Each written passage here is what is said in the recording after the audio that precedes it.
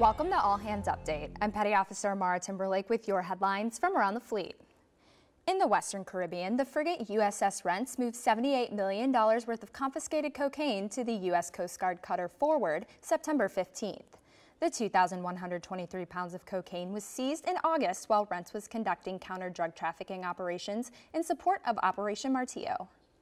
If you have not logged into the non-resident training course in the last 30 days, your account may have been locked. To unlock your account, contact the Center for Personal and Professional Development Support site anytime at NRTC at Navy.mil or call 877-264-8583 Monday through Friday.